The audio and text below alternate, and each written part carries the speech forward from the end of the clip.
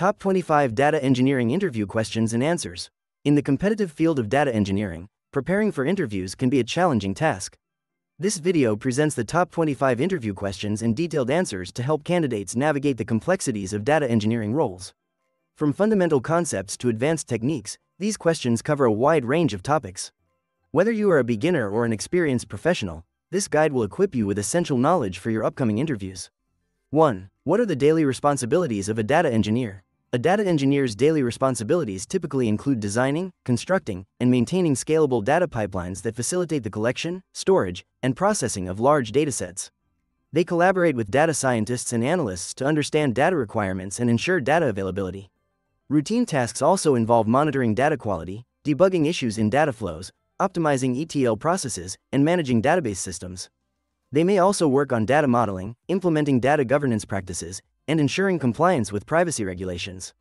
Continuous learning and staying updated with the latest tools and technologies are essential for success in this role. 2. Can you explain the differences between star, Snowflake, and Galaxy schemas in data modeling?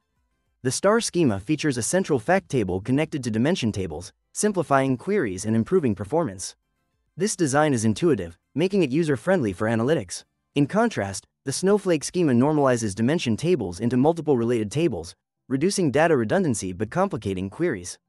The Galaxy schema, also known as a fact constellation, combines multiple stars and snowflakes, allowing for complex data relationships. It supports varied analytical needs but requires more sophisticated design and management.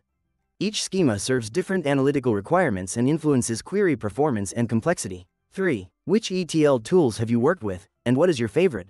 Why? I have experience with several ETL tools, including Apache NiFi, Talend, and Informatica. My favorite is Apache NiFi due to its user-friendly interface and strong data flow management capabilities. It allows for real-time data ingestion and enables easy integration with various data sources. The ability to build complex data workflows visually makes it efficient for handling diverse data transformation needs. Additionally, its scalability and support for data provenance give it an edge when managing large-scale data pipelines.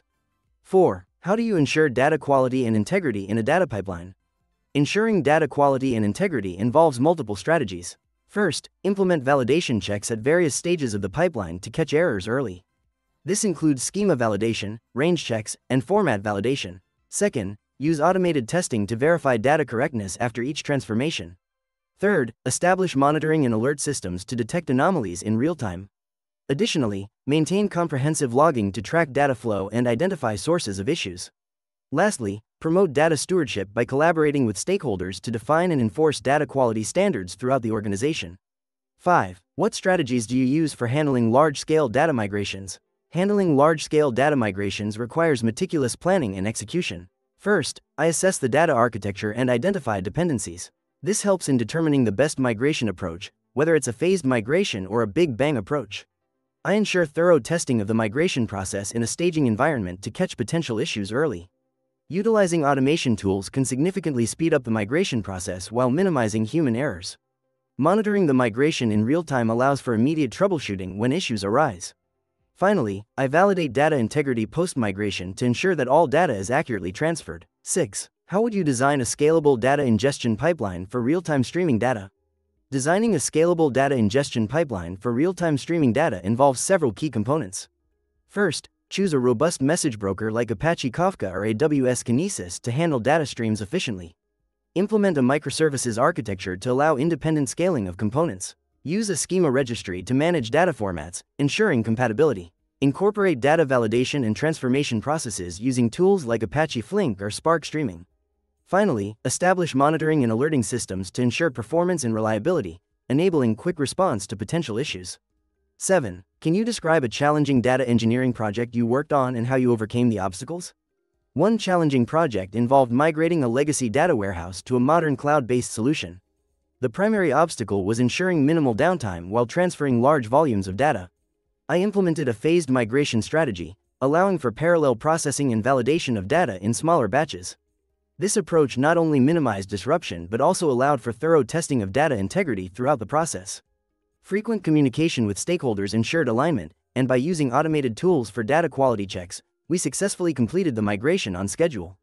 8. What is your experience with big data frameworks like Apache Spark or Hadoop? My experience with big data frameworks includes extensive work with Apache Spark and Hadoop. I have used Spark for its ability to process large datasets quickly due to its in-memory computing capabilities. It allows for real-time data processing, which is essential for analytics.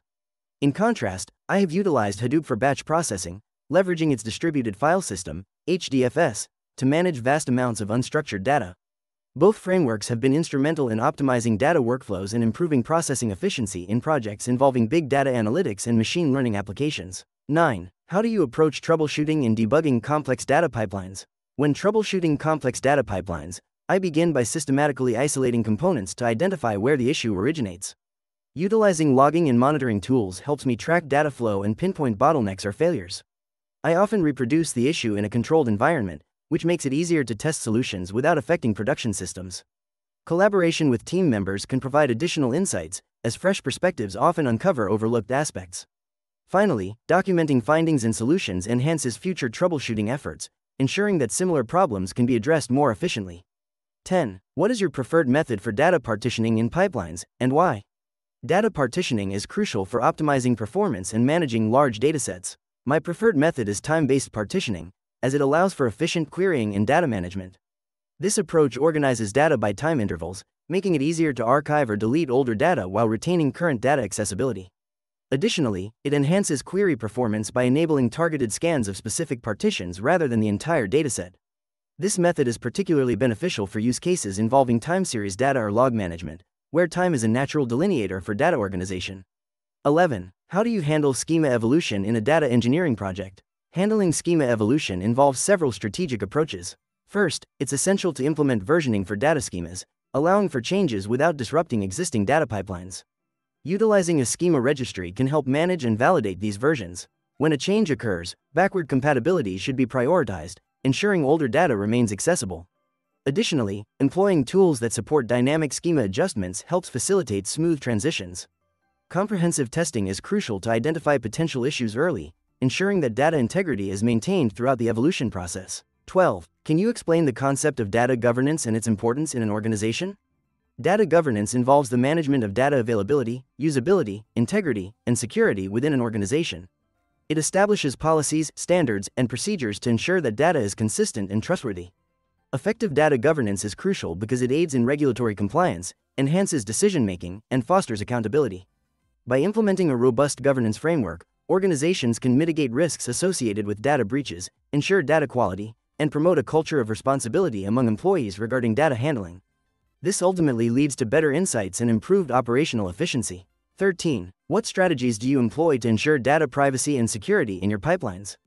To ensure data privacy and security in data pipelines, I implement several strategies.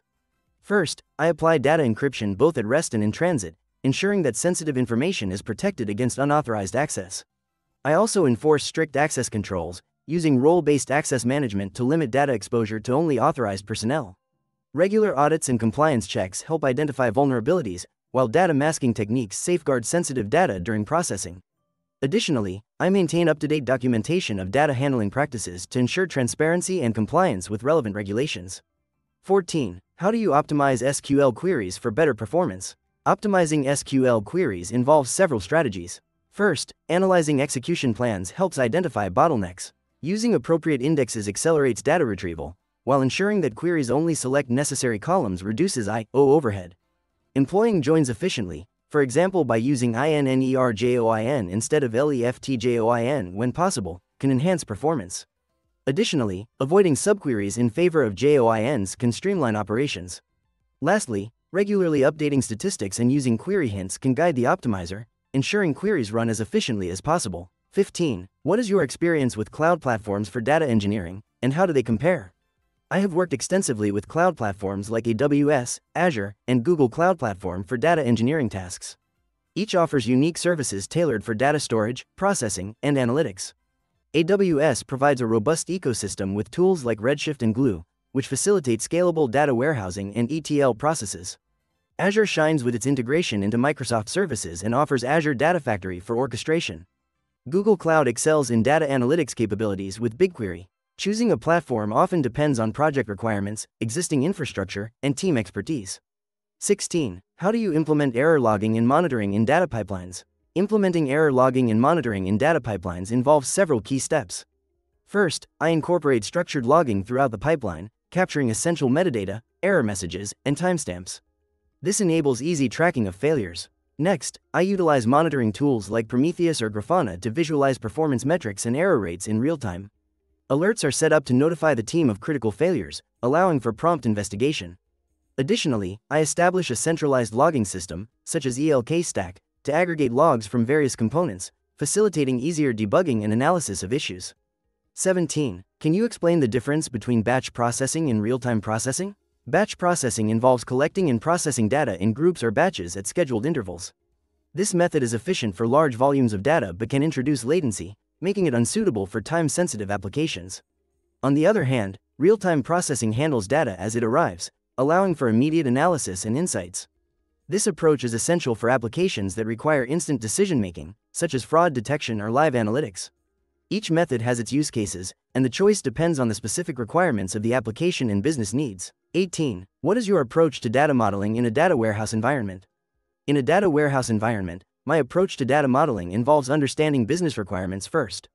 I focus on creating a dimensional model that prioritizes usability for end users. This typically includes designing star or Snowflake schemas based on the data relationships and query patterns. I emphasize normalization for fact tables and denormalization for dimension tables to optimize performance. Regular collaboration with stakeholders ensures that the model evolves with business needs. Additionally, I incorporate best practices for data governance and documentation to maintain clarity and integrity in the modeling process. 19. How do you handle data consistency issues in distributed systems? Data consistency in distributed systems can be managed through various strategies. One effective approach is employing consensus algorithms like Paxos or Raft, which help maintain agreement among nodes. Additionally, using eventual consistency models allows for temporary discrepancies while ensuring that all data will become consistent over time. Implementing versioning and conflict resolution mechanisms is also crucial to address data conflicts. Regular monitoring and testing of data flows can identify inconsistencies early, allowing for prompt corrective actions. Adopting these practices ensures a reliable and consistent data environment across distributed systems. 20. What tools or technologies do you use for workflow orchestration? In data engineering, I utilize tools like Apache Airflow, Prefect, and Luigi for workflow orchestration. Apache Airflow is particularly effective due to its rich UI and ability to schedule complex workflows based on dependencies. I appreciate Prefect for its simplicity and flexibility in defining tasks and managing state. Luigi is useful for building long-running batch processes with clear task dependencies.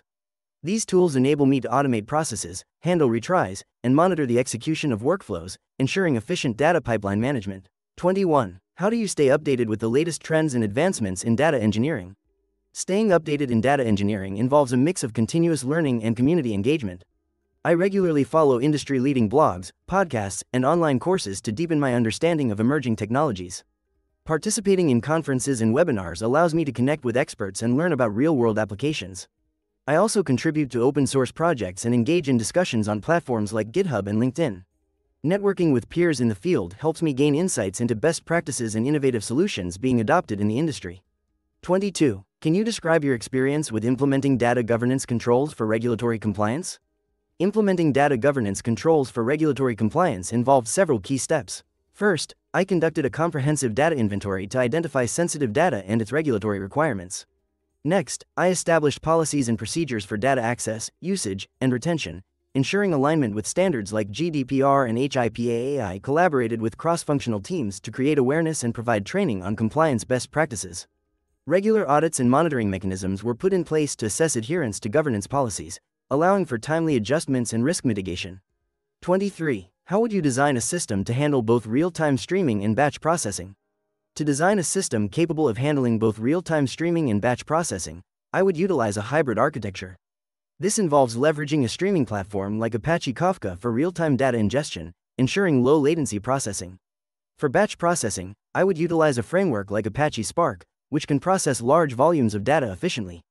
Data would flow into a common storage solution, such as a data lake, where both streaming and batch data can be accessed. This approach allows for flexibility in processing needs, enabling timely insights from real-time data while also supporting comprehensive analytics on batch datasets. 24. What strategies do you use for cost optimization in cloud-based data engineering solutions? Cost optimization in cloud-based data engineering involves several strategies. First, leveraging serverless architectures can reduce costs associated with idle resources. Using auto-scaling features ensures that compute power matches workload demands, avoiding over-provisioning. Implementing data lifecycle management helps identify and archive or delete unused data, minimizing storage expenses. Additionally, monitoring usage regularly through cloud provider tools allows for identifying underutilized resources. Utilizing reserved instances for predictable workloads can also lead to significant savings. Finally, employing efficient data processing techniques reduces compute time and costs.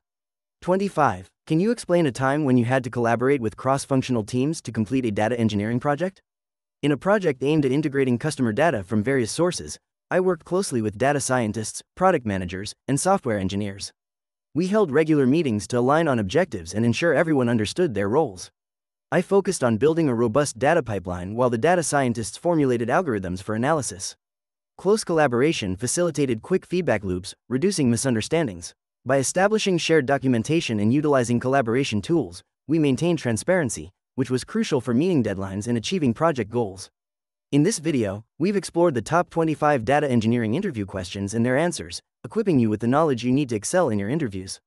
Understanding these concepts can significantly boost your confidence and performance when discussing data pipelines, ETL processes, and data warehousing. Remember, preparation is key to success in any technical interview.